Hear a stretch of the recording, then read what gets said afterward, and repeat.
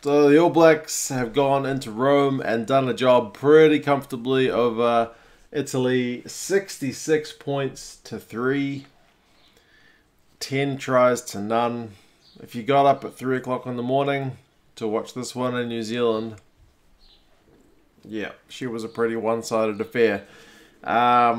Didn't take the All Blacks too long to get on the board. Perenara got the first try in the 9th minute.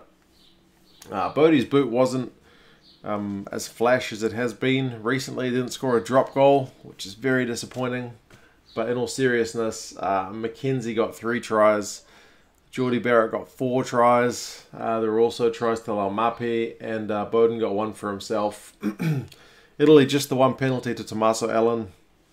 And that was early on. It was after Perenara's try. It was 5-0. Italy got a penalty, made it 5-3, and then that was the end of the scoring for Italy. That was about 12 minutes.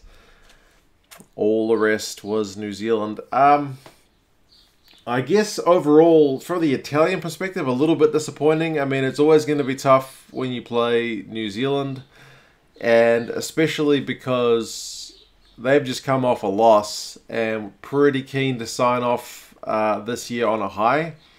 There was probably a small chance that New Zealand would be like a little error prone if they were trying to do too much, and there were a few errors. So there was a little bit of drizzle, so there were some handling errors early, but there was enough that stuck, and there were some pretty poor defensive plays from the Italians that just made this one blow out. So yeah, like I said, a bit disappointing. The Italian team was largely unchanged from a side which put in a really good shift against Australia, but they were kind of off the pace today.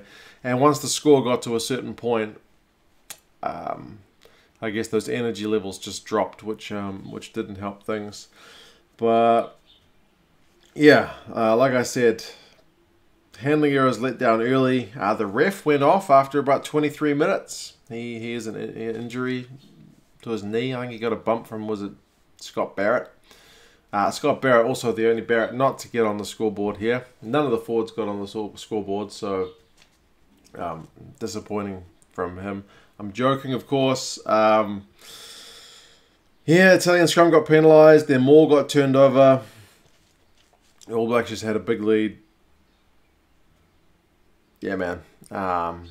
It's really... Yeah, I had to run through the stats. I mean, at halftime, the All Blacks had 380 run meters to the Italians 108. Possession of territory was like 60-40 to New Zealand. Tackling percentage, New Zealand only 78, which is low for them, but Italy 58. Penalties conceded 6-3, Italians with 6. Scouring the game for stats, which make the Italians a bit better, but yeah, it was just honestly, I think last week was their game, because there didn't seem to be that much left for this week. And I suppose with the All Blacks, as I said, there was a small chance that they would come out a bit disjointed with a few changes and perhaps under a bit of pressure. But a lot of these guys who haven't been in the team for a wee while really put their hands up. Fafita had some really big runs. Laumape, fairly quiet in the first half, but had a pretty impressive second half. Geordie Barrett is probably the main guy who's come in for a ton of scrutiny this year. He put in a 4-try shift, and one of those tries, was it the second one? The one right on half-time, like 41 minutes. It was a cross kick from his brother, and I mean, he's a tall guy. I think he's 195 centimeters, so like 6'5", and yeah, having him collecting cross kicks is a useful option, because he's taller than a lot of the players in his position. So he took that ball like a champ. That was probably the try of the game, although there were a fair few tries to compete with in this one. So yeah, that was cool. He's not really played wing before. They asked him in the post-match, have you played wing? And he said not really. He's been training a fair bit at wing. But I mean, to put on the black jersey and get 4 tries in a position you haven't really played in, again, it is pretty impressive. They made a fair few subs early. Papali'i came on for Savea fairly early. Moonga came on for Barrett. There's Bodie pretty early. Te Tuhuriorangi came on for Perenara. So a fair few guys got a run, which was good to see. Final game of the season. I can't not mention the fact that Nathan Harris, put in a chip kick through for a little grubber kick for Geordie to collect, which is just, what did I write at the time? Disgraceful for a hooker to be putting in a chip like that and for it to be collected. Shouldn't be doing it. I think that like puts Retallick's little dummy pass against the Aussies. It's even another level above that.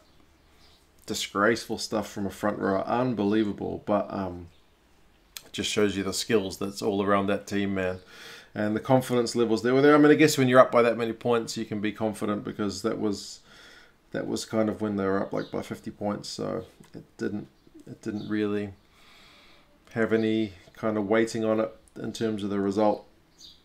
But yeah, most of my notes here are all Blacks scoring and a few errors. The crowd from the Italians got into it when the Italians were on attack towards the end, but the All Blacks weren't letting in any tries this week. It's one of those ones when you're up by that many points, you think it'd be nice if they could kind of score a feel-good try, give the crowd something to cheer about, like the Japanese got a few tries against the All Blacks, but this was not going to happen this week. At the end of the game, the stats. The run meter is 161 for Italy. Remember, they were 108 at half-time, this is according to ESPN. 875 to New Zealand. So, I mean, what was the half-time score? 31-3? I mean, I guess when you're down by that much, it's disheartening, and it really shows in the stats, man. Possession territory still 60-40. Tackling percentage, New Zealand upped it to 81, but they didn't have that many tackles to make in the second half. Italy, 59.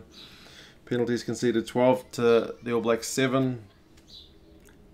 So everything was going right for the All Blacks, man. 100% line out, 100% scrum. Italy's line out 72%. So, yeah. I mean, it's a very good performance from the All Blacks. As I said, some of the guys who perhaps hadn't had a run for a while put in a good effort. That was nice.